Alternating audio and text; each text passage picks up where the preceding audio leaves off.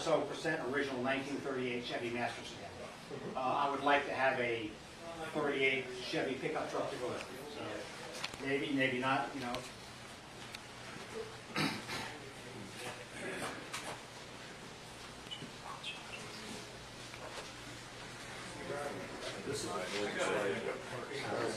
This could be, well, I decided we'd make the projects pretty interesting today. So. Very cool.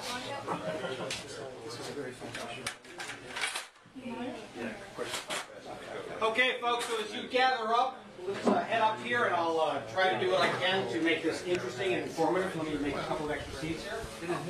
Apart from that bike. How many people we got in the back? A few stragglers. He was in an accident, car accident. Those in the back, we're going to get started. You could probably hear me, but it'd probably be more interesting to see what I'm pointing at. Oh, let me get the file for this bike. On this process before I get to this bike. As I mentioned during the club meeting, this business started as Bob's Used Parts. And I am pretty sure that I've got more experience taking apart BMW motorcycles than practically anyone in this country, even those people that have got 20 or 30 years on me in the business, because nobody except us really did that. We have taken apart 1,200, 1,400 motorcycles. We've kept a log on every single motorcycle we ever did that with. I tracked it down to the last practically nut bolt, washer, and screw in terms of what sold, what didn't. It allowed us to understand more about what the needs of the bikes were, what the needs of the customers were. We very quickly morphed into selling new parts to go to those used parts by selling a pair of used fork legs off of a bike with dual disc brakes, because you crashed your bike that had single disc brakes, you might as well upgrade putting it back together. You needed a whole bunch of gaskets and seals and O-rings and the springs and the balls and check valves to rebuild those forks. You might as well put new brake lines on it and brake pads and stuff like that. And so all of a sudden, we found ourselves in the new part business too, just to support the used parts business. Most of the motorcycles we took apart were not crashed motorcycles. Probably 15%, maybe 20 in a given year were crashed motorcycles. For one very specific reason. If you owned an R100RS or an R90S, which was very common back in the early days of the business, and you had a minor accident, even a parking lot fall over, what you needed was what everyone else damaged. And the only way to get good used parts is to usually start with a good used motorcycle. I assure you that there was pain in my heart all the time doing this, but the reality is if you can help 25 people get back on the road by taking apart one good bike, the economics and the sense of it all just works out. We would certainly try to find what I considered neglected bikes. Okay, this is not quite there yet. And I've got a picture a guy just sent me over in Alexandria someplace. A gray 1983 or 84 R100RS has been in his backyard since 1989. Okay, you can barely see the motorcycle through the foliage that has grown up through it. It is an absolute pile of shit. Thank you. Okay, it's everything that you can see is rusty. You know, the fairing hasn't rusted, but fiberglass deteriorates under those conditions. And I said, you know, if you want to haul it up here and you've got a clean title, I would probably take it off your hands. I'm not sure it's worth a couple $100 it will cost me to go get it, because there's probably nothing good on this motorcycle. I mean, you know, yes, somebody might be able to fix it up. It's possible the gas tank might be able to be saved. But when wheels sit in the earth that long, aluminum breaks down. It's just, you know, there are some machines that are not worth bringing back to life, and I said this is probably one of those. But at any rate, my preference is to find bikes like this, or a bike that looks even nicer. And there's several back there that you notice the blue R1150 RT back there. Sort of wondering why it's not sitting on the showroom with a sale sign on, right? It's got clutch and transmission problems. Okay. We've done a diagnosis. That could be a bunch of money to fix up. If somebody wants to work on a transmission themselves and do the clutch and all that stuff, it's economical. If you are buying a new transmission for it, because it comes with a 2-year warranty versus whatever warranty whoever does the work would give you, you know, there's a trade-off there. 2 years versus 30 days, 90 days. A lot of sweat equity, but there's a beautiful motorcycle with, unfortunately, very low mileage for it to have that kind of problem. We don't know why it occurred, but it definitely has some rumbling, clunking things going on in the transmission. And that generation of gearbox, in our opinion, is not worth spending the money to rebuild, because they upgraded several shafts and a bunch of other stuff in them. And by the time you rebuild it, you've got within $500 what a new box with a 2-year warranty would cover. So part of what we try to do on these project bikes is tell people where the best economy of scale is. So this one, unlike the RTP there, came in running. It starts up, and I'm not going to fill the place with smoke, but I ran it up and ran around the parking lot last night. It's been here for just about 3 weeks. Beyond that, I don't have a lot of service history. The guy actually sold his 3 bikes in one load. He's moving out of the area. But there is a complete R100RS here. The windshield is really the worst item. Obviously, the paint on the front fender and the seat and the tank don't match the fairing. The fairing is original paint. The other items got painted at some point in time. I can't tell you whether they came off of a different bike or somebody started painting. And one of the things we have seen with projects, in fact, on the back of that pickup truck is a sidecar. And on the shelves over here is the bodywork from an R51/3. That stuff sat in that guy's garage. That project started 22 years ago. 18 years ago, he had Kent Holt do all that paint work. And he got that far. So 18 years later, he was also relocating. He said, all right, somebody's got to either get this completed or do something with it. I can't anymore. And so a lot of times, people start at the wrong end. He tackled all the cosmetics, and although he bought a lot of new parts, there's an engine, a transmission, a final drive that has not been gone through yet. Okay? I always tell people the best way to do these projects is start with the mechanics, get them running perfectly, because you can ride it when it's got okay cosmetics instead of restored. But if the engine needs to be rebuilt and you make it all pretty, you end up with 18-year projects sitting around doing nothing. So there are people that would take this motorcycle exactly as it is, and we haven't run this through Maryland State Inspection. I don't know if that's got a rear disc over there. If the rear disc would pass inspection, if the front disc would pass inspection, whether the steering head bearings are perfect. We haven't gone too far on that. This is sort of a quick deal. Typically, I do the same inspection sheet when I buy a project bike as I do when I take your 2007 or 2011 BMW or some other brand in trade. My goal, the dealership collective goal, is to pass on as much information as we can to somebody. And when I'm selling you something as is, like you're going to a flea market, our name is still going on it in some shape or form. We want to be ultra careful that we are giving you every piece of information that it came to us with and everything we can determine about it. This one has not gone through the full inspection process yet, but I will share with you what I have so far on that inspection sheet. And a lot of it just has to do with helping us put a value on it. We have done a clutch test on it. The clutch feels perfectly strong. Does anyone know how to do the ultimate clutch test here? Okay. What do you do? Put it up against a tree and see if it dies and you let the We clutch recommend a wall. Trees, sometimes the bark peels away, you go off to one side, you fall down. But yes, it's the building test in any vehicle you have, including a car. With a car, because the tire is not the first thing, take a moving blanket or something like that. Your car, your motorcycle is not going to move that wall, I guarantee it. Even if you hit it at 60 miles an hour, it probably won't. So, but you literally put it up against it in first gear with an engine that's warmed up, let out the clutch. Give a little more gas, let out the clutch a little bit more. One of two things will happen. That bike will eventually stall or give you every indication it's going to stall, and certainly I recommend pulling the clutch before that happens, or the clutch is going to begin to slip. Short of getting in and measuring items and physically looking, you can't tell how much life is left in the clutch. The best thing you can do on the outside of a vehicle is to say it's still as solid as a rock. The K75S in the back has about 110,000 original miles on it. One owner bike. That clutch, unfortunately, the battery and then the fuel pump died in the bike after it came in. But that bike rode in here, and the clutch was solid as a rock. So, redo some stuff in the fuel tank, put a better windshield on it. There's a bike you can go riding someplace. In terms of cosmetics, I've given this bike about a 4 or 5 on a 10 scale. It needs a bunch of attention. The flip side of that is it hasn't been crashed. It doesn't have big cracks in the fairing and all that other stuff. It came in with a new windshield, which is in that package. The missing radiator is there, so is the little dash handlebar pad. This is one of those oddball German luggage racks that held saddlebags that unfortunately was not designed for these seats, and so you can't lift up that seat unless you take off that luggage rack. So there is no tool kit or tool tray underneath it. That was designed for the shorter seats that would hinge up in that environment. The odometer shows 3,014 miles. I guess that's not working. Well, actually, it appears that there is a new instrument cluster in there. If I were to guess, I would be totally guessing. If we pull off the electric front cover, we look inside the engine, we could make a little bit better assertion as to how many miles. This bike could have 20 or 30,000 miles. I've seen much worse with this kind of mileage. It could have 120,000 miles. But the engine feels exceptionally tight and strong. So my guess is that it's, 30 to 60,000 mile motorcycle, typical for bikes out of this era. We just don't know, and so I'm going to tell someone, we just don't know.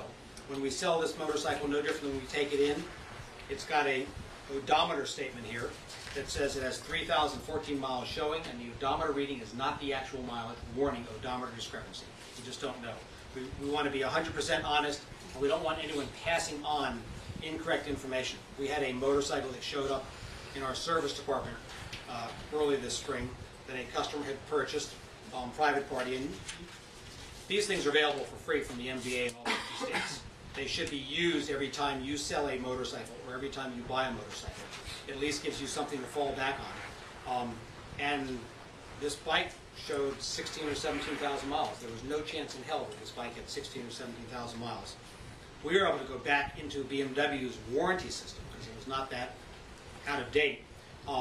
Find that it had warranty repairs right up to the 36,000 mile level, and that was 6 or 7 years earlier. So we guessed that the bike might have had 50 to 60,000 miles on it. The person that bought that bike didn't know that, and you might imagine was pretty unhappy about that. So again, lots of stuff to look for when doing this. So one of the other things we do is, and interesting enough, even at flea markets, I never see people walking around with a flashlight. I carry two things when I go to a flea market looking for stuff: a good flashlight and a couple of pair of reading glasses in different diopters. Okay, you got to illuminate it to see it, and you got to look at everything. Okay, there are leaks and telltale signs hidden every place. Part of our job for our customers is to be a bit of an investigator, the CSI of motorcycling, if you will. But everything tells a story, and if you go looking for a used bike, private seller, even though we all want to go find the bike that is in perfect condition, oh, it looks like you waxed it this morning. That also hides everything that could be going on. Sometimes being able to go out and put a 50-mile, 100-mile test ride on a motorcycle will tell you a lot of things. Typically, when we have customers who say, hey, this is leaking, we get a dirty bike in, we're going to wash that bike, we're going to tell them we need to put 50 miles on it. You'll see the fresh leaks. We have additives we can put into oil that will show up quicker, that can be seen under ultraviolet light. There's a whole bunch of ways to do that. But under these circumstances, you're going to look around and see what's going on. So on this side of the motorcycle, and I'll just describe this to you, you can come around and look, there is oil all over the place on the final drive. The question is, where is it coming from? Okay. There is oil around the drain plug. There is oil coming from the connection between the drive shaft and the final drive. But if I were to guess, based on this and where I see the most oil, and there's oil up here by the transmission and the top end connection. There is probably a little bit of something going on here everywhere. The most common thing to see is weepage around the crush gaskets on drain and fill plugs. Very common. These earlier final drives had a breather at the top. They overfill it, it'll come out of there. But one of the reasons you see a lot of oil on final drives is because something forward is leaking. And what this bike is telling me, and there isn't much leakage on the side of the engine. There's a little bit of oil in the trough underneath above the oil pan, which says there's probably a little bit of main seal leakage. But this bike hasn't been cleaned in eons, so what I see is not enough to tell me that the clutch is going to go away anytime soon. But most likely there is oil coming out of the transmission output seal. It's very common leakage. That oil's got to go someplace. It travels down the drive shaft, okay, which has a little bit of oil. And the other common seal to go is the one at the final drive shaft swing arm housing. So you push more oil there, it's got to come out someplace. It ends up coming out the vent housing. Typically what I would do with a bike like this before I say, let's reseal everything, is I would clean this bike as best as possible. Get it, and since it's already a running bike, make sure that we've got good tires, and this bike has good tires. Make sure that the brakes work. Check the tire pressure. Go out and put some miles on it. Find out, does it run well? Does it shift well? Does it brake well? The steering head bearings feel as good as they appear to be, and see where it begins to show the first evidence of leakage. Because you might not need to do everything.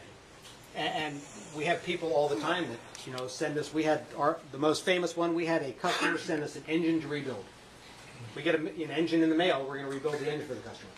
They have carburetors with engines. He says, nope, I've taken care of that stuff. It's good. That's fine. We rebuilt the engine. We sent it back, and the engine's not running well. And we said, so you told us that the carburetors had already been taken care of by you. And he said, well, I cleaned them. So we got him to send the carburetors. And we told him when we opened that engine, this engine doesn't need to be rebuilt. It's not the Hardy running problems. He says, you've got it, redo it. That bike probably could have gone 30, 40, 50,000 more miles down the road, running pretty well with less than 10% leakage. It needed a massive carb rebuild. He had literally cleaned the outside of the carburetors, put in fresh bowl gaskets, and that was where he stopped. Dunking those carbs, doing it completely right, replacing some needles and jets and floats would have made all the difference in the world. So again, we want you to spend money wisely. Sometimes people come to us and say, I've been on the internet, we've all been there, lots of stuff to read, and I've spent a lot of time making a diagnosis. I want you to fix this item. And we want to say, we'd like to put it in there, we'd like you to pay us for half an hour or an hour of our diagnostic time, confirm your diagnosis so that when we repair that, we at least agree with you. Every year we have customers, maybe 10% of the time, that says, just fix what I asked you to do, and it doesn't solve the problems. We don't want to throw parts at a problem. We want to, and all of the diagnoses we do sometimes won't be 100% accurate, but we want to set people up for success. Question on cleaning. You get all the oil off there. Is power washing no good, or can you power wash a motorcycle, get the stuff off there? Good question. Let's see if I have to do the screwdriver for this or not. Power washing is not recommended for anything, okay? Unless you have a power washer that you can control the equipment on. Heavy equipment has got heavy seals and lots of other stuff, and they can use 100, 125 PSI on some of this big equipment, they'll be fine. You turn a 125 PSI machine loose, and you're going to force liquid into every seal on this motorcycle, okay? So if you've got one that you can power down, and you've got this kind of filth, a power washer is okay. But you really want to get it down to about 25 PSI. You don't need a lot of power. And typically at 25 PSI, you're getting close to a good stream garden hose. And the best way, again, you're looking for leaks and stuff like that. You don't want to make more work for yourself, is to buy engine degreaser. We sell it at the shop. You can get it at any auto parts store, that type of stuff. And that stuff, the foaming stuff works the best. Let it degrease. I recommend using a drip pan or a bunch of stuff that you can pick up that will absorb all that stuff. Old scrap cardboard is great. You don't want that stuff running into the Chesapeake Bay. Degrease it and take that stuff away and wash it down. And most of what you need to make go away will go away in that position. I hate it when I see bikes that have gotten this filthy. But at the same time, if I'm going to buy them as a project, I love the story that it tells because it gives me information that wouldn't ordinarily be there. The next thing you want to know about is what's going on in the gas tank. This is very critical, and the number of people that fail to look inside a gas tank when they buy them is off the charts. Okay? Relatively fresh gas is always a good sign. Okay? This, as I said, this gas tank looks like it's been painted. There is overspray inside, but relatively good internal coatings, and I'll leave this here. You guys can take a couple of peeks afterwards. I'll leave this open. Somebody that takes care in painting a gas tank would not let overspray get into the inside of the gas tank, okay? The only thing you should be painting is right to that point.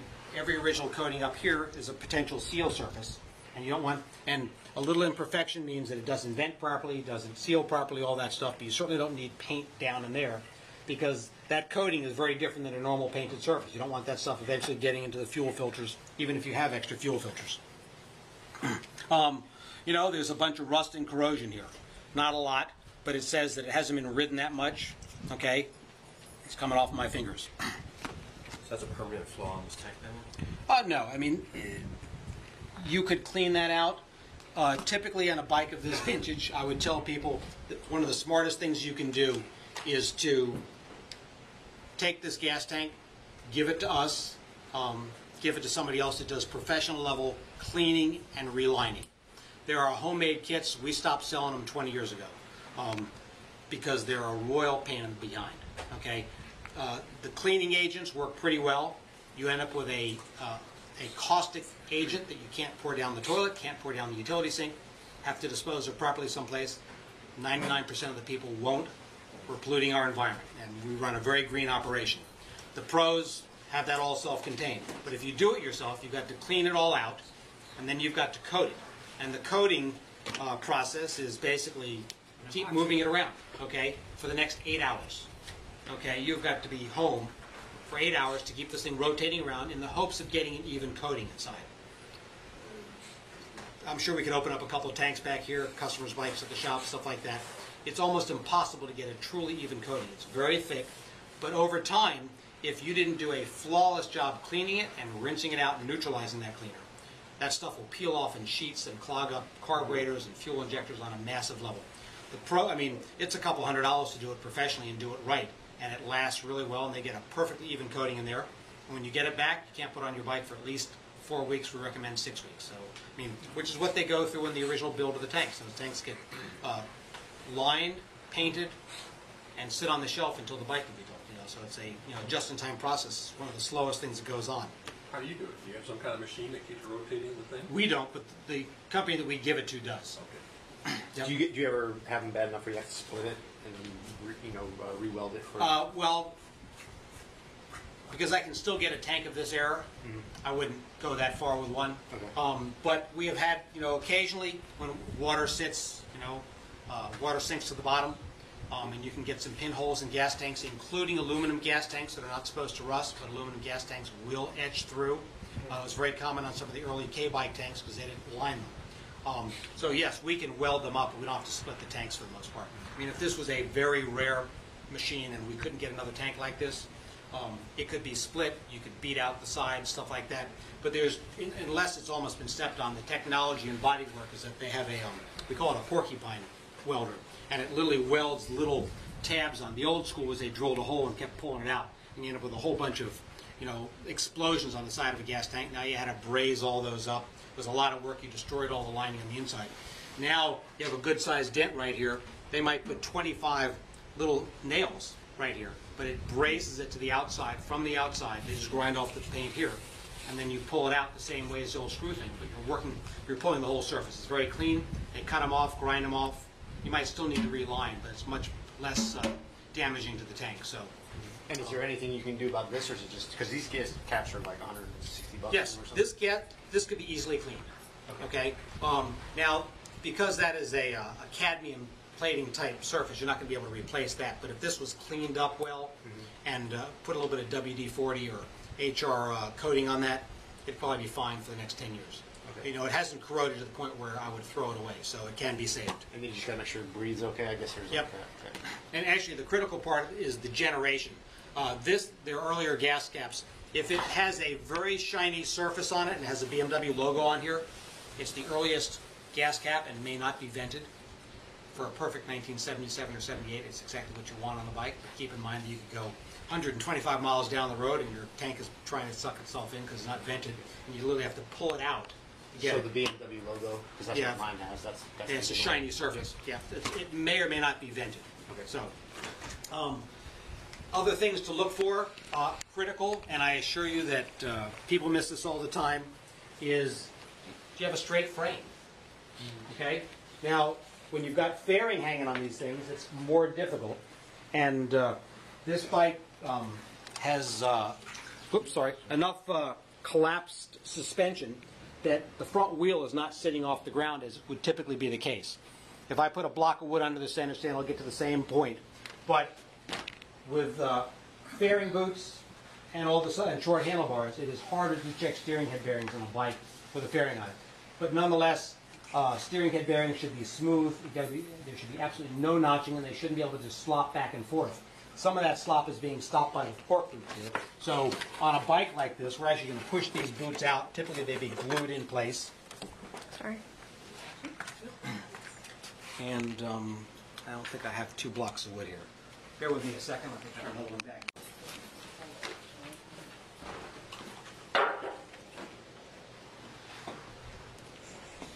Make sure you don't drop it on the other side. Somebody hold this side for me. Got it? Thank you. Got it? Thank you. And then just get your forks off the ground, okay? And again, there are cables and wiring harnesses and all this stuff, and you've got to sort of reposition everything so you can determine whether it is not notching. You can make an adjustment, but if there is any catch point in here, and they're typically right at the top, because when they get loose, we're not normally hitting potholes and bumps when we're leaned over in a turn. It's dead on. These steering head bearings feel not only smooth and perfect, but perfectly adjusted. So again, that's a good sign. First thing to do before you start looking at your frame to determine, has this bike been in an accident? And typically, you'll find some telltale signs. If you've got all original paint, no nicks and dings, stuff like that, less likely the bike's been in an accident. There are two ways to check a mainframe. One is with a frame jig, where you are measuring points from the swing arm to the steering head and all this other stuff. But the quick glance, and so many people miss this, is to simply look at the steering head itself. You've got gussets on either side. On this particular motorcycle, there is a plate that covers it on one side, but on the other side, okay, you can see this flat surface. And the best thing you can do is simply run your fingers over it. It's like the plate is supposed to be completely flat. But what you're really trying to find is, can I feel any imperfections in the paint? In a small accident, the steering head may be bent a half a degree, 1 degree. It's a very small amount. The telltale sign will be, can you see any stress cracks in the paint? Okay? This one doesn't have it. I checked it when it came in. But that's what you go to look for. We have had people that have bought motorcycles and show up here, and we can see them coming across the parking lot, that the clearance between the front tire and the front cover of the engine is way too close. If you hit something head on, that bike will go down the road just fine. This is a long wheelbase motorcycle from 1979. In 1972, they made a short wheelbase motorcycle. Okay, it's about 3/4 of an inch shorter. Okay, effectively you've made a short wheelbase motorcycle out of it, but it's not the way it's supposed to be. And the wrong rake and trail. Thank you. So, other things to look for: how much leakage is going on. Okay, a lot of bikes have full coverage fork boot. You simply pinch that fork boot with your fingers. Will it slide up and down on the fork leg? If it does, you've got leaking fork seals. On something like this, you can pull this boot up and see. And actually, this is the later generation, so these are at least not the original fork seals on this bike. Again, you want to see what's going on. Now, something that is also missed, and would lead me to believe, again, we're suspicious of 3,000 miles in this motorcycle. If you look at this closer, there we go. Okay, there are real tiny little black marks on these fork tubes. Okay, they come from a combination of stone chips and road debris, or they come from pitting from storage. I don't think this bike has been sitting around not running much, so my guess is this is a period of time that this bike has been ridden with enough miles, and like a razor blade under a microscope, after you shave with it a few times, it begins to have a less than perfect edge. That's what goes on here. Now, these fork seals aren't leaking, so this isn't taking out the seals. Typically, it needs to be pretty bad corrosion to damage the seal. But I would not tell someone these fork legs are going to last for 100,000 miles, because they won't. Eventually, or the legs may, but eventually they will take seals with them on a premature basis. You know, $300 worth of fork tubes, $25 worth of fork seals. Most people say, hey, you know, in a few years I'll put a new set of fork seals in it. But this is the kind of stuff you want to be looking for. This is part of why the value of this bike is where it is, because those fork tubes are not perfect. Okay. If I was restoring this motorcycle, a 77, a 78, a 79, these are exactly the wheels I would want to have on this motorcycle, because they are correct. However, these are a recall wheel.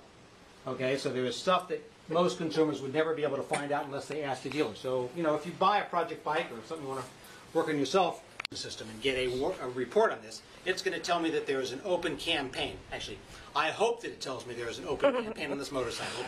And here's why. Okay, it's by serial number. Okay, we don't know if this wheel is original to this bike anymore. It's always possible that somebody changed it. But so from a purist standpoint, that's the wheel I want on this motorcycle. From a standpoint of BMW and warranty and safety, and I'll cover the safety part in this issue in a minute, that wheel is a recall wheel. And BMW wants every one of these to be melted down. This is the longest open recall that I am aware of with BMW, because it goes back to the, I think they brought this out in about 1979 or 1980. what happens is a dealer sells a vehicle brand new, doesn't matter what it is, got a serial number, it's registered with the manufacturer, and you will get notices of something that affect your motorcycle. And the moment you sell it private party, and unfortunately through some dealers, and it doesn't get registered to the next owner, the process stops. You get irritated because you keep getting this shit and you don't own this stuff anymore. But what happens is that this is why these open recalls are out there. Now, yes, some motorcycles get damaged, crashed, they come off the road altogether. We make a point that when a bike comes into us, if it's in BMW system, the first thing we do is run that DCS report. I want to know what's going on in your motorcycle. Is there some recall, service campaign, some bulletin that, you know, you get something done for nothing? Why wouldn't I take advantage of that on your behalf? But we see bikes all the time that people buy. We run that DCS report, and John Smith is standing in front of me, and Ken Alonso is on the information still from 2 years ago. And this guy's owned it for a year and a half. So, you know, if you buy a bike private party, make sure you visit a dealer at some point. Make sure they run that report. Make sure you become the registered owner. So if anything's outstanding, it'll be brought to your attention. So at any rate, the issue with these wheels, it's actually a two-part casting. And supposedly in Germany, somebody had a problem with one of these front wheels where they separated. Okay? Okay, never seen that happen. Okay, in 30 years in this business, I've seen one wheel that showed that crack, that separation beginning to show up, and it was a rear wheel, and it was not covered. So, and that's a true story. We've replaced hundreds and hundreds of these wheels. So they're still making that wheel for customers. Well, this wheel is still in production. Okay, it simply has some extra reinforcement right here. I might have a bike back there that I can show it to you on. I would trust this wheel at any speeds, okay, after we check it out and make sure that it's good. So when we sell this bike, we're going to tell somebody, this is a recall wheel, okay? I'm obligated to tell you that. It's up to you if you want to have us do it. I'd like to put a new wheel on there, but the person that buys this say, I want this bike to be perfect and original. That'll be their decision. So that's why you're not just going ahead and doing it right now? Correct. Is that what they call the snowflake wheel? It is a snowflake wheel. How many people here truly detail their motorcycles from top to bottom? Okay. How many people have been on their back looking underneath their motorcycle? Okay, good. I'm not so much, if it's not the museum, I'm not that much of a shiner. Everything underneath tells a big story too. I'm not going to get down there, but looking underneath will tell you other leaks you have. It will also tell you whether somebody's run a bike over a curb and done some damage. Okay, there's a lot of stuff that can be seen underneath as well. Exhaust systems of errors of this motorcycle. These nuts. Who was just telling me that they had a seized nut on their motorcycle? Okay. Made for a bad day. Okay. Yes, for sure. And there's a right way and a wrong way to get them off if they are seized to maybe protect the threads on the cylinder head. If you want to go the wrong way, I can tell you. That's how most people when they've got seized exhaust nuts. When these bikes were built new, for the most part, they put them on without any anti-seize. So, you know, until your exhaust system runs out, until you need to reseal your top end, there's no reason to take that exhaust system off. So they seize in place. Some do, some don't. Depends on how the bike is cared for, stored, the temperatures it's been run at, a whole bunch of variables, and a little bit of luck. So if you ever have the need to take your system off, make sure you put anti-seize on those nuts and threads.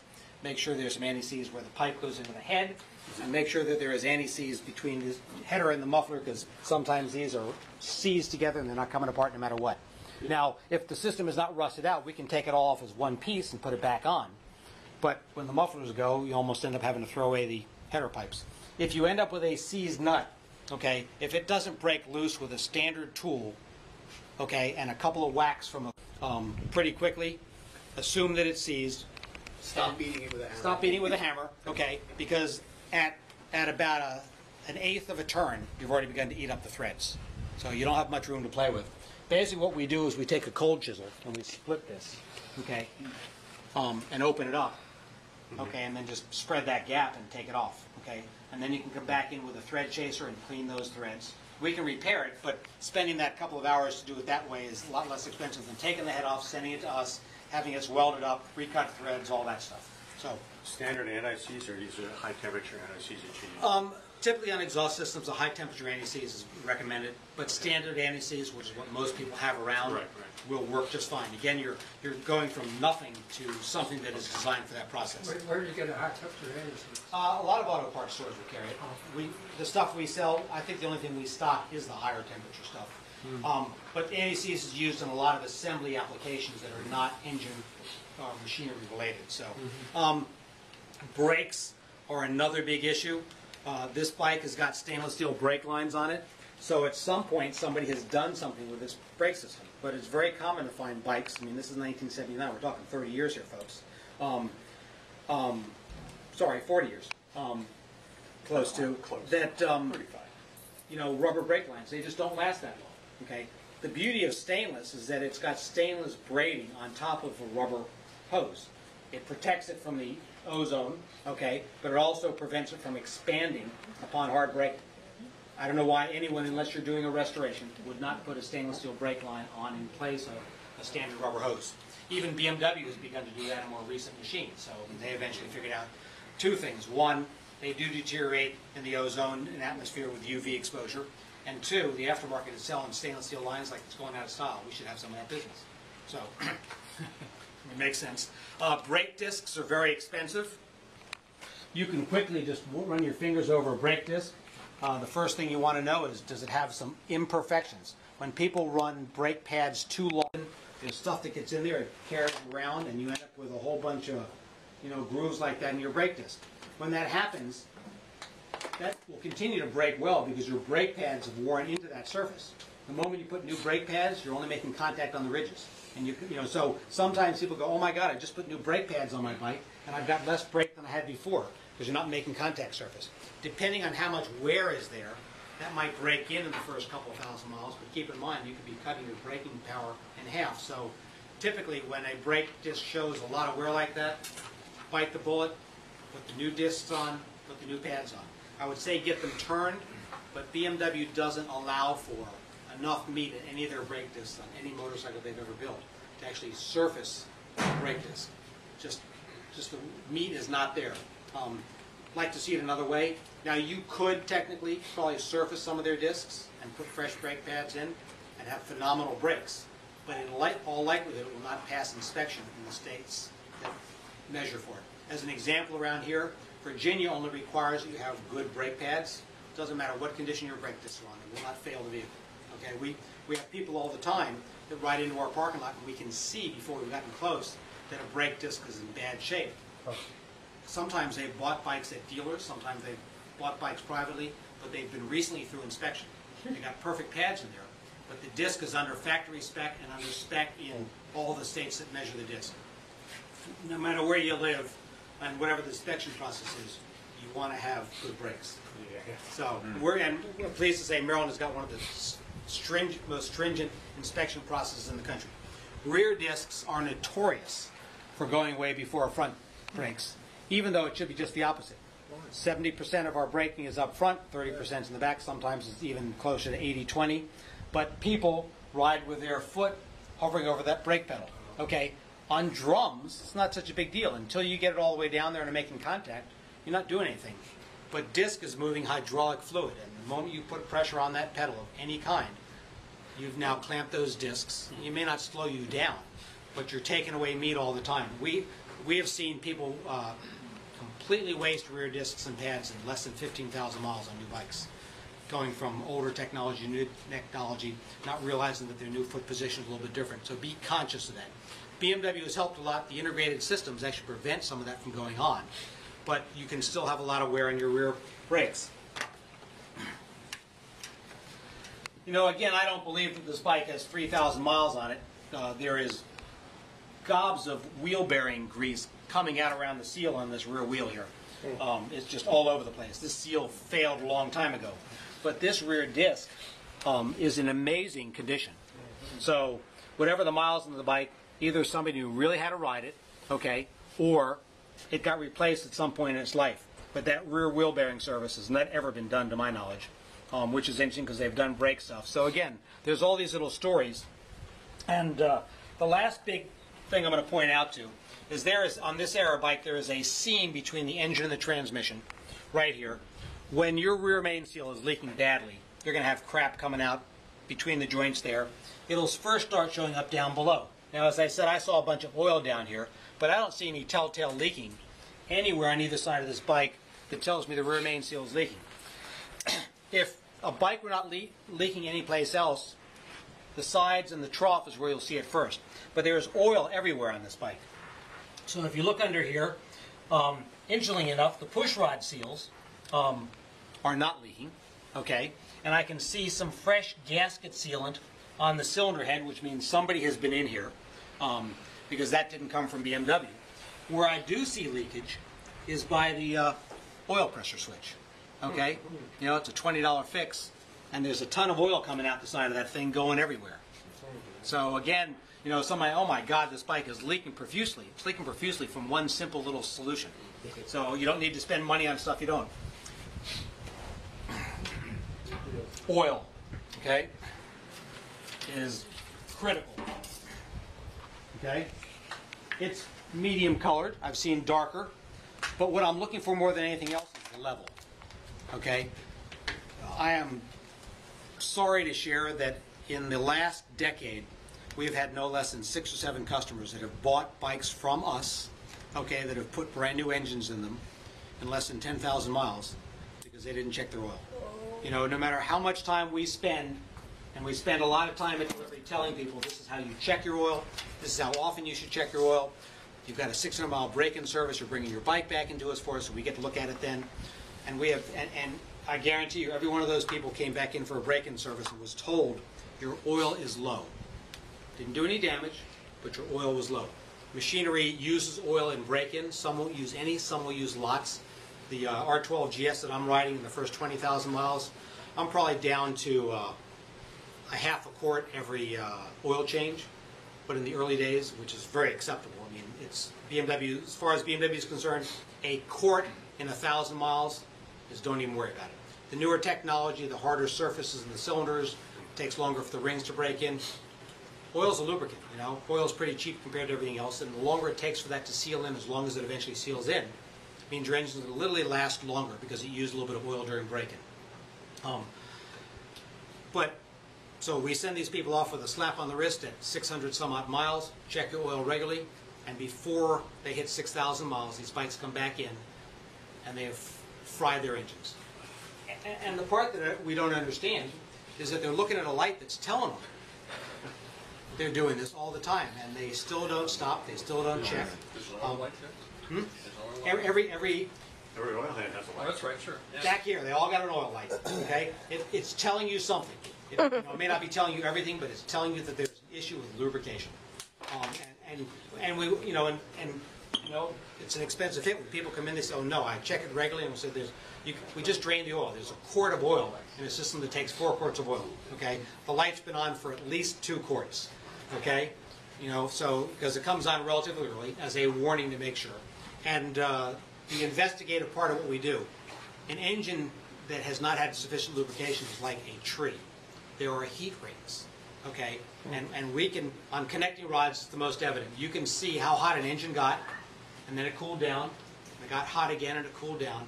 All this takes place before it seizes, but you can see the coloration on these engine components. And so, you know, if you do nothing else every time you go out for a ride, you know, and if you ride every day, make sure you do it once a week.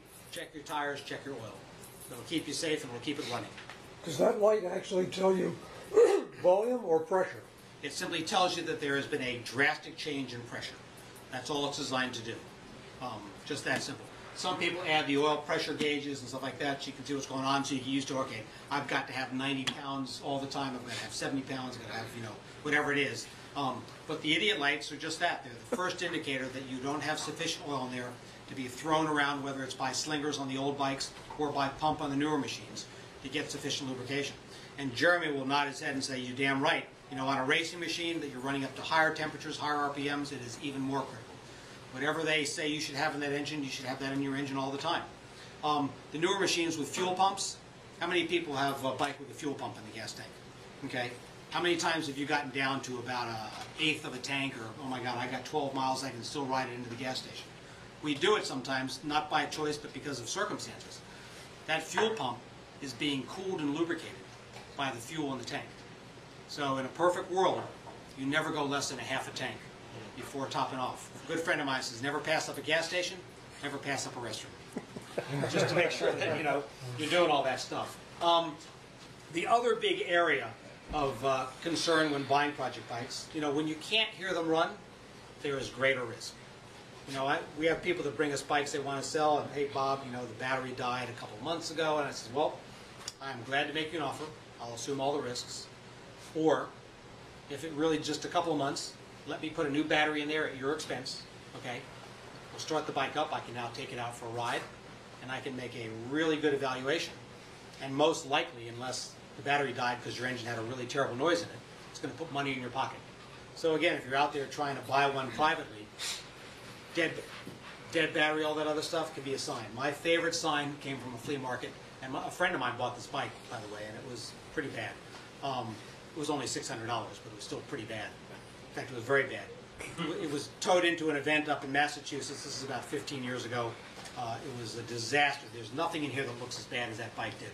And there was a cardboard sign on the trailer, just like you would see somebody asking for donations at a traffic light around here because they say they're homeless.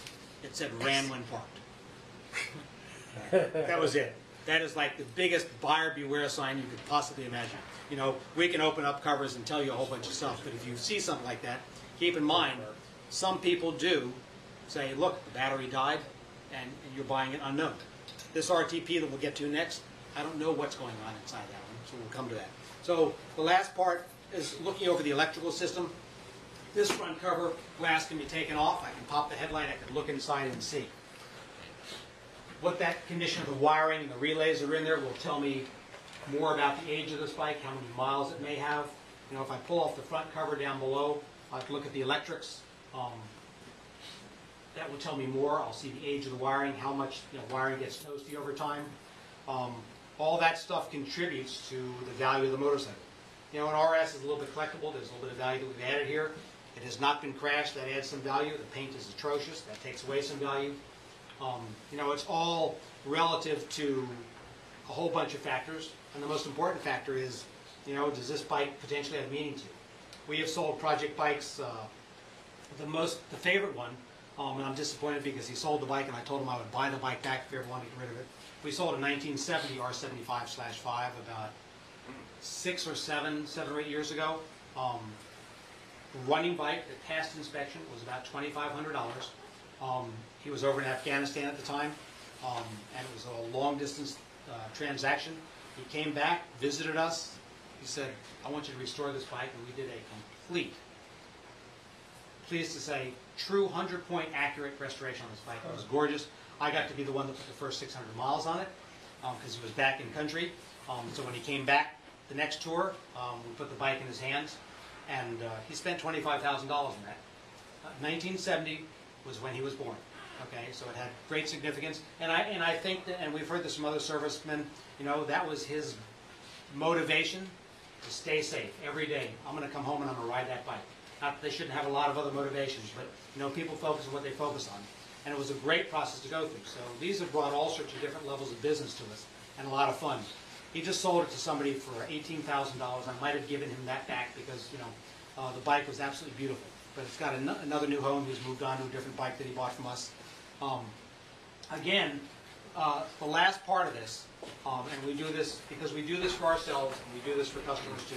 The same money that I have my service department charge my sales department is a retail price.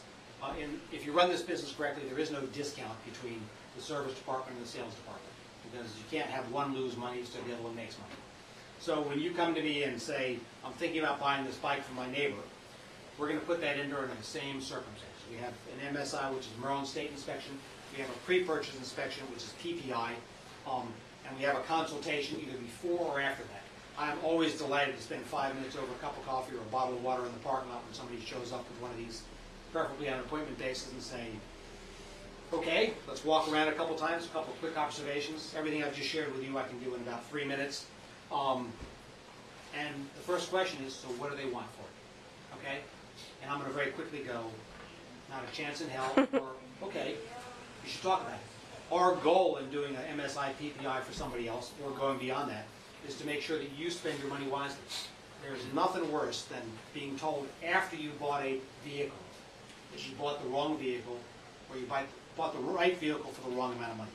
Okay, it's all a dollar thing, and the number of people that have passed by bike we have fully serviced and is ready to go on the floor, and found one for $1,000, $2,000, $3,000 less, doesn't matter what the error. And they bring that bike in, and the first thing we say is it needs $4,000 more. That's called being behind the eight ball. And that doesn't make us happy. You know, I don't have any problem taking that money and making that bike as good as it can be, but most of those machines won't end up as nice as the one that they pass by for the greater money. And so the lesson that we share with people on the project bikes is that we want people to go into this with a desire to have some fun, learn some things. You know, a lot of people wouldn't take apart their perfect motorcycle, but this one, hey, you know, it needs to come apart. And have an expectation at the end that I spent some money, I had some fun, learned some stuff, and get what they expect to out of it. We don't like to mislead anybody. And the tough part is that every year people buy bikes that they end up on the wrong side of the equation.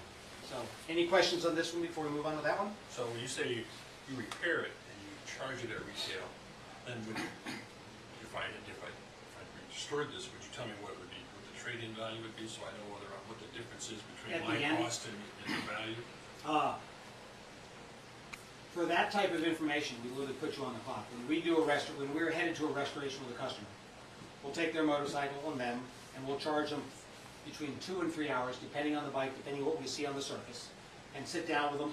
In there will be a detailed estimate, what it will take to completely restore, or a couple back there would say, this is a good candidate for refurbishing, the cosmetics are good, it doesn't need to be restored. You know, we could do all mechanicals and not touch anything cosmetically here. So you will exit with knowledge on what it's going to cost, where the money is being spent, how long it will take, and if you want to save some money, where there might be ways to save money. You can do any of that stuff in between. And you get to take that home. Some people decide on the spot. Some people say, you know what, Bob, I like your idea about let's make this thing run like stink, and maybe next year I'll do the cosmetics. Because, you know, it's not an eyesore, it's not pretty, but, you know, you could go any place on this motorcycle where it's safe, sound, and reliable. So that's how we do that. Yes, I can then show you that $25,000/5. I haven't seen one sold for $25,000 yet. Okay, in fact, he did pretty good. You know, I may have given him the 18. It was more likely it would be 14 to 15, and he knew that going in, that he's going to have $27,500, $28,000 in a motorcycle that could be worth half that. If, as he told us originally, he was going to keep that bike for the rest of his life, it would have been one of the best investments he ever made. He eventually tired of the machine. We have had people spend that same kind of money because they inherited their father's motorcycle, and there was sentimental value. So we have a longer conversation with those people. A dozen years ago, we had a customer that brought us his father's R69S. It was a disaster. His father welded stuff on the frame. His father rode the bike all over the country and down to South America and a bunch of other stuff, but it was a disaster. And when it came to us, it was already in boxes. So we couldn't even confirm that everything that we needed was there. We spent over $1,500 just fixing the frame. At the time, we had a very nice R69S that somebody else had restored, and we were in the periphery of that process. It was for sale for about $18,000, and I did everything I could to get him to buy that bike. But this was his father's bike. We put the first 500 or 600 miles on it. We took it back to Colorado. It sat in his office for 6 years, and he sold it for $17,000 or $18,000. Okay, I think he enjoyed it the whole time, but he would have been better off putting the other bike in the office and saying, that was my dad's bike. Your bikes are when they're for sale. These old bikes, I look at them, I say, God, it looks brand new. Well, So, I mean, and I'm just wondering, we were talking about degreasing earlier. Is that how you clean these engines, just by putting degreaser on them? degreasing is the first stage. There's a cleaning process. You can make this aluminum look new, but you can't do it when it gets to this stage unless you take it completely apart to bare cases and put it in B-class down. Okay. If you take wire brushes to it and stuff like that, you'll shine things up where they shouldn't be. So we can do a correct restoration, and we can do any level of refurbishment in between. I happen to have a passion, the museum bikes and stuff like that, to be unrestored, to be as clean, original examples as possible. And so aluminum, like everything else, ages a little bit. I'm perfectly happy with that. We could probably take almost anything in the museum and wick it up a notch, which gets it a little bit brighter and shinier than I like it to be, because I want it to still tell some of that original story. So there's a happy balance. And again, our customers are telling us what they'd like as an end result. But for something that runs fine, if I don't have to take this apart, put it in the bead glass cabinet, and rebuild the engine completely, there are thousands of dollars in savings you can spend on where you're going to ride that motorcycle instead of, a little clean. And it's not to say that somewhere down the road, somebody takes it to the next stage. But again, I'm after getting the biggest bang for our customer's dollar, no matter what we do. A little off topic, is it possible to decrease the value by overshining things? Or Absolutely. like finishing furniture, Happens all the time. The typical car, typical motorcycle is over-restored. Okay? Once upon a time, they painted vehicles. There wasn't a coat of primer. They put it right over bare metal. Okay? So if you're trying to do a correct restoration on something that Henry Ford built back in the teens, there's not a primer-colored paint in there.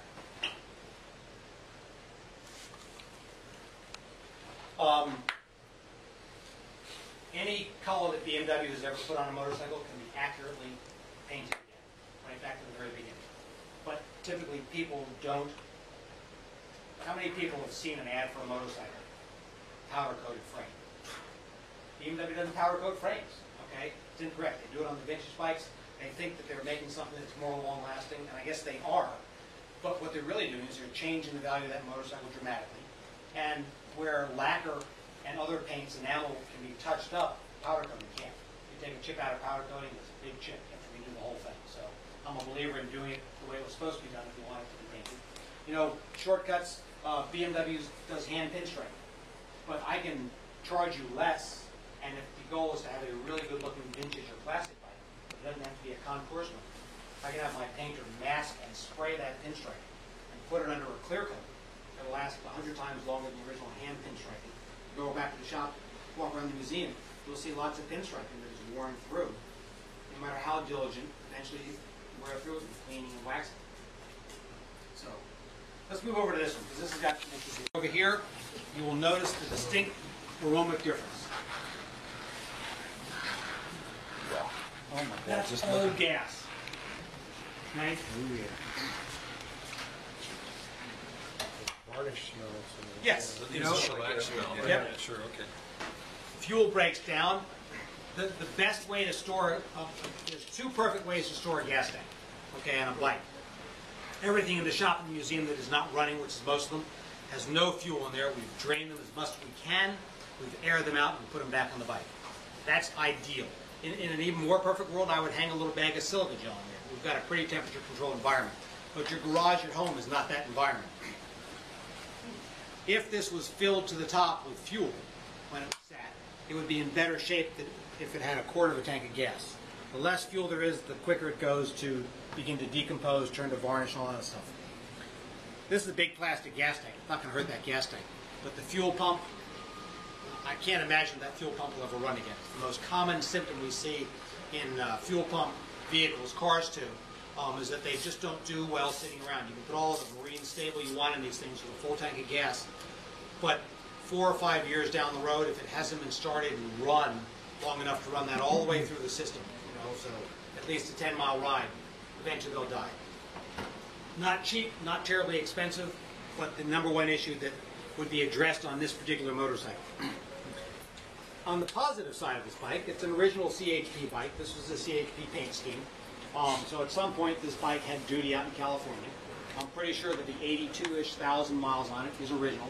Most of them were retired between 60 and 80,000 miles. While I don't have the written history, the gentleman we bought this from relayed enough so that I'm comfortable with it.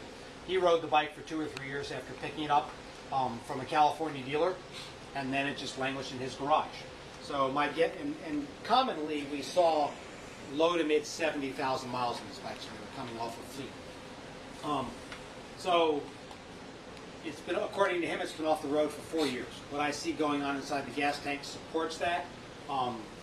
This is not uncommon. The bike has some exposure signs, but not the kind of signs that say it sat outside for all that time period. It may have sat out under a cover. And you'll get some rust in a few places here and there, but typically the paint and the top of these seats are the first things to go. And yes, there is a little hardness to the vinyl here, but it's not at the point where it's going to crack yet.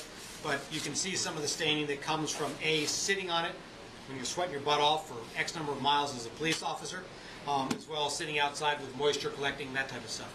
These are coated windshields. There's nothing you can really do with this. If you have some really professional equipment, you could probably polish down to the original Lexan and get that coating off of there, but I don't know if that would pass inspection. Okay, even though you may not look through that windshield, windshields have to be able to be seen through.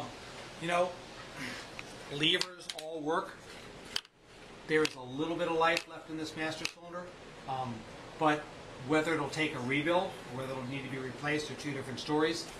All the switches move around, and we typically see this stuff completely die. Okay, so it doesn't have so much exposure that things aren't working. We go under the seat. We've got another story that it will tell.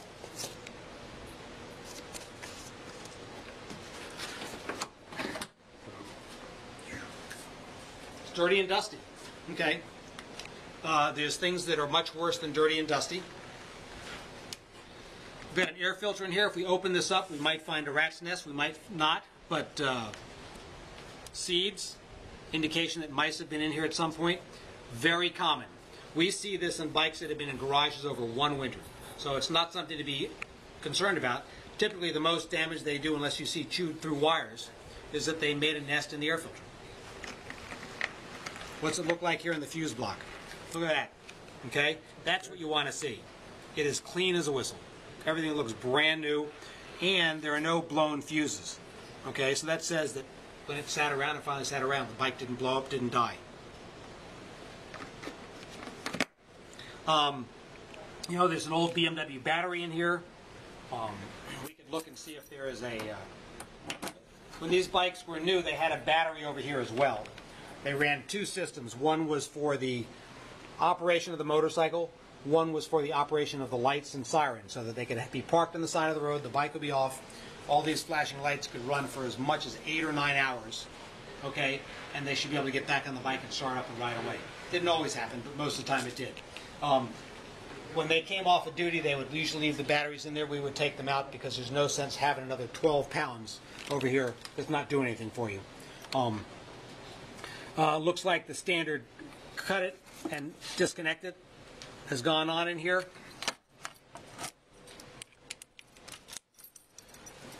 Crawling underneath this bike, again, you know, condition of wheels, motor officers can be really hard on machines. It would be very common on a motor police authority bike that had 60, 70, 80,000 miles of use that one or both of the wheels would have been changed. Okay, they ride over curbs, they hit potholes, they're on the side of the road a lot. So the one thing that all of the jurisdictions, us included, that like about servicing police motors is that they buy a lot of tires because they're on the side of the road all the time, and that's where all the debris is, the nails, the tacks, the objects. You know, so you okay, remember I talked about that brake caliper sort of having some life left in it? Well, this is hard to turn now. Okay. Anyone tell me why that is? Wheel cylinders. Right. Okay. So they need to be worked on. Okay. And we've rolled this bike around a bunch of times. Okay. So they have finally got to the point where they've extended and they're staying extended a little bit. But we can still look around. What kind of shape is the disc in? The disc feels good. The wear is even. I can feel a bit of an edge here where the outer edge where the brake pads do not make contact is higher than the inside. So I'd want to measure this to make sure I've got plenty of meat left. But I also want to look at the condition of this wheel. You know, have people been using strong arm tactics to change tires? Because this tire has got a lot of tread on it. Has it hit potholes, stuff like that? Every tire has a date on it. On this side.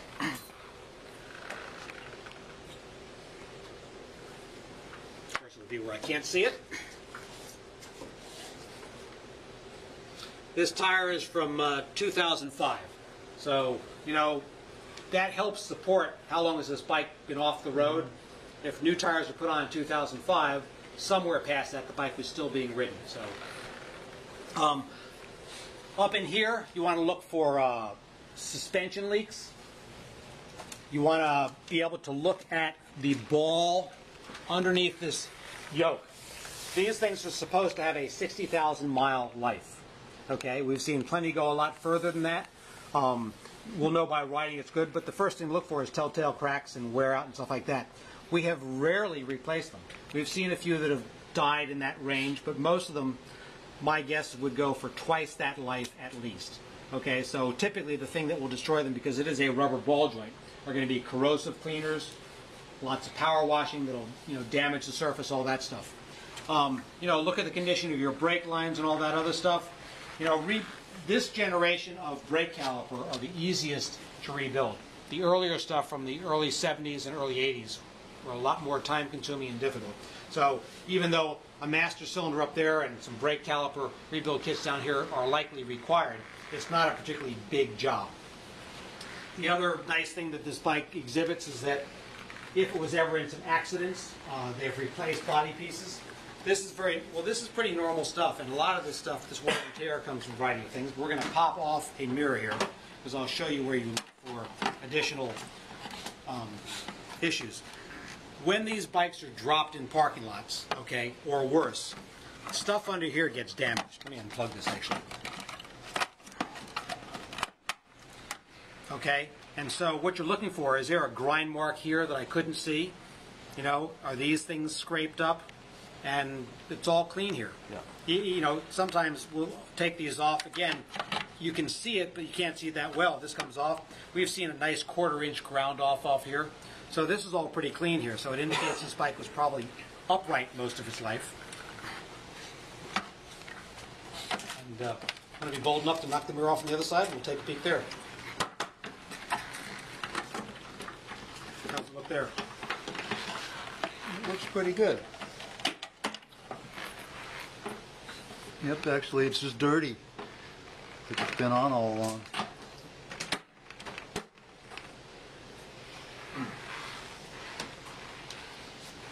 Yep.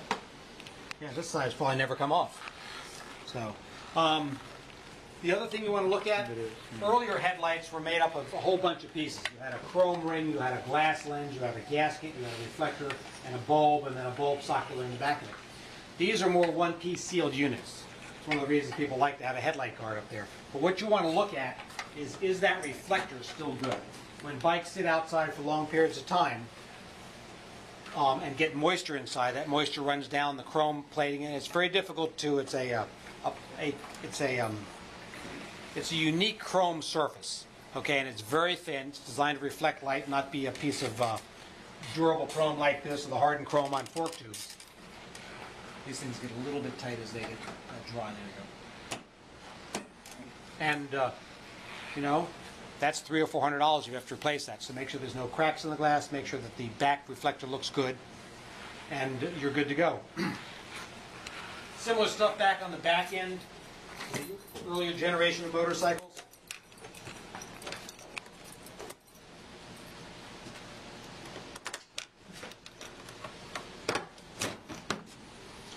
What's going on by the final drive?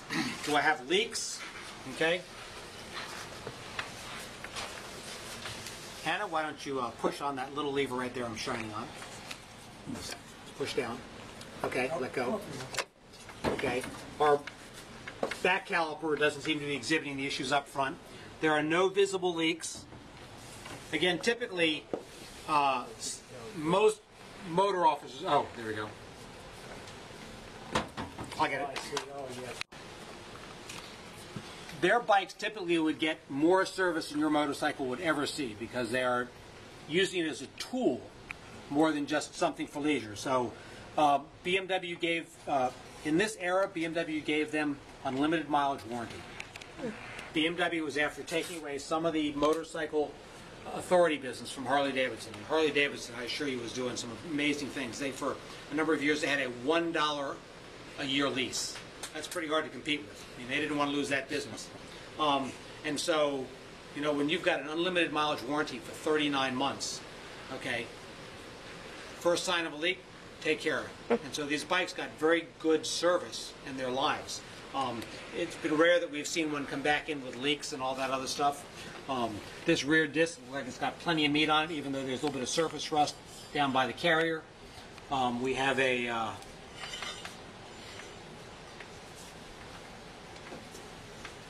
tire that doesn't exhibit any sidewall damage. We have a tire from the 42nd week of 2002. This is older and almost through the wear bar. It's almost flat in the center, so that needs to be replaced for sure. The rim on this side looks pretty clean. I can see the back side of the exhaust. I don't see any rust or damage. These are a chrome-plated stainless steel exhaust system.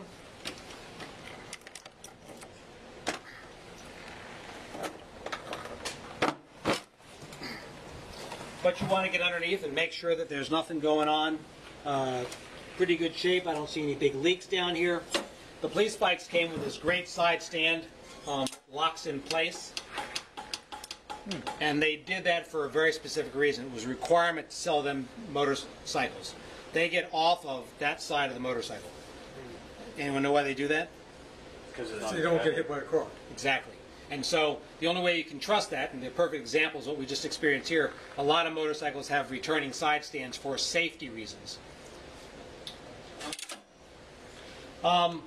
Beyond that, we're going to look around, and when you have a fairing, it's a little bit hard to see. Again, that's why this flashlight is so valuable. You want a good light. You want to look for any kind of telltale leaks, because short of taking off this panel, you really don't get a good look. This has been pretty clean, and again, this is the second time I've gone over this motorcycle. But there's no telltale leaks anyplace. It has plenty of oil in it still. And the one thing I can't tell you anything about is the engine or transmission. And so questions on this bike or the last bike I can answer? General or detailed? So if you took this on as a project bike, you'd be taking the tank off, opening it up, replacing the fuel filter and probably the fuel pump, and since it's plastic, you'd be rinsing it out, and then you would start it up and hope for the best. A couple of steps before there. My process on a bike like this, in fact, I would do it on that one even though it starts and runs and had relatively okay oil.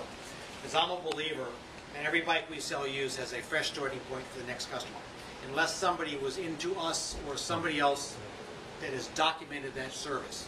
Within the last 1,000 miles, I'm changing all the fluids, okay? Unless tires are within a few years and have at least 80% tread, we're putting new tires on bikes. That's part of a reason that a bike from Bob's costs a little bit more, but we're passing on that value. If a bike comes in and the rear disc passes inspection, but it's unlikely to pass inspection in 5,000 miles, I'm putting a new disc on that bike. Now, the fluids and the tires don't add value. It means it's a better value. If I put a new brake disc on a bike that's got 45,000 miles, I am going to charge more because that brake disc is going to be there for the next 40 or 50,000 miles, especially if the next owner rides it even better than the first owner. But I can't charge all that.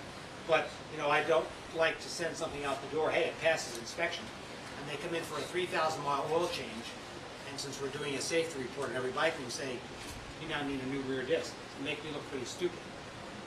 And they're not going to be very happy. So I would change all the fluids. If I don't know, I'm going to change all the fluids. I'm going to pull those plugs. I'm going to put fresh plugs in there. I'm going to do the fuel tank, put the battery in, give it a good bath, and then I'm going to start it up. And if I've done everything correctly, on this one we would put a new fresh rear tire on at a minimum. If I'm headed down that road, I might be inclined to do the front tire as well. But I would probably do all the other stuff before I do the rear tire. I want to hear this thing run. Okay, I want to invest the least amount of money, but I want to make sure I do it smart. And since you don't know what's in the oil, how long it's been there, changing the oil in the filter is pretty cheap insurance, so you're not flinging that stuff around there because who knows what that is. Maybe the other thing is do more damage to the engine when you're turning it up. Exactly. Yep. We always tell people, it's great. You sit there around and light The battery, electronic places can get really brittle click. and hard to do. Don't know enough about a bunch of other stuff. The cheapest insurance is drop the oil. It was a little bit, but all I had is the frustration. That what we have seen to be the most rewarding projects for people are their first projects. Okay? What I encourage people to do is to take a real careful analysis of where you believe your skills with tools are. Okay? If you have good skills with tools and you like working with your hands and you've got a good head on your shoulders, I'm terrible with electrics, so anyone that's better with electrics is already better than me. But the time and the space. The most dangerous projects are the ones where I'm going to get this done in 2 days. Okay? having the expectations way too high will get people in trouble more often than anything else. If you have time to tackle it properly, and you go about it in the right order, okay? Don't paint it until you've got it running, you know, some of this basic stuff, and we're glad to help. You know, I've got a shop full of people, not only on the service side, but on the parts and sales side, that do this stuff also. I've got a project on my list right now, and I've got 3 waiting. And they're in the category of some of these, because I like doing it myself. Do I expect I'll make money on those? No, I'm doing those because I bought a bike that was cosmetically nice, needs some TLC, a bunch of parts swapped off. I mean, I can assure you that even though we make a bunch of money changing grips and footbed rubbers and stuff like that, because some people don't like to do any of it, most of our customers are more than capable of doing this. So again, you know, can you just change grips, or can you change tires? Can you change oil? Can you adjust valves? Are you capable of learning that stuff? That's where the answers need to be learned. We've got a father-son team that has bought 4 bikes from us in the last 5 years. It never takes them more than 8 or 9 months, and they specifically coming in here looking for the worst that I've got. But, all right, once was a /5, and then it was a /7, now they're on a K bike, and before that. They're looking for the father-son experience, the different experiences, and occasionally they've gotten, Bob, I don't want to buy the tools I need to do this transmission, okay? They bring us a component. But they've got a pretty good little homemade paint booth, and they turn that pretty good paint, and at the end of each project, they have put 1,000 miles on them, shake down, okay? And then they have sold them and moved on, and really one project funds the next. They have no desire to track whether they made money or lost money, okay? Because they're not doing it for that purpose. So again, and we're delighted to sit down and spend time with people figuring that out. Typically, we will spend more time selling somebody a project bike for less profit than we will sell them a used bike for a guarantee. The tail end of this is we are looking to keep people that buy project bikes as customers. So when we sell you a project bike, depending on what you're buying, whether it's service, repair parts, books, and all that other stuff, we generally offer people a 10 to 15% discount for anything for that motorcycle for a given period of time. We can't make it 3 years long. Typically what we try to do is tell people, if this is in your budget, then let's sit down and make that list up front. Sell you the motorcycle, sell you a whole bunch of stuff to go home, so that the very first Sunday you decide to jump into this, you don't go, crap, I need all this stuff, and Bob's is closed on Sundays. You've got, you know, a pile of stuff there to work with. You know, don't buy the tires up front unless you're ready to put the bike on the road that quickly. But all the other stuff, so you've got it handy. And you know, no different than other stuff we do, we're delighted when people bring us one small piece to rebuild, or a whole motorcycle. So you can count on us for any part of that support. Nobody has ever come to us and said, boy, I thought I could do this and I couldn't do that. Okay, it just doesn't happen. You said the word books. When I looked at the one in the room back there, I saw the shop manuals.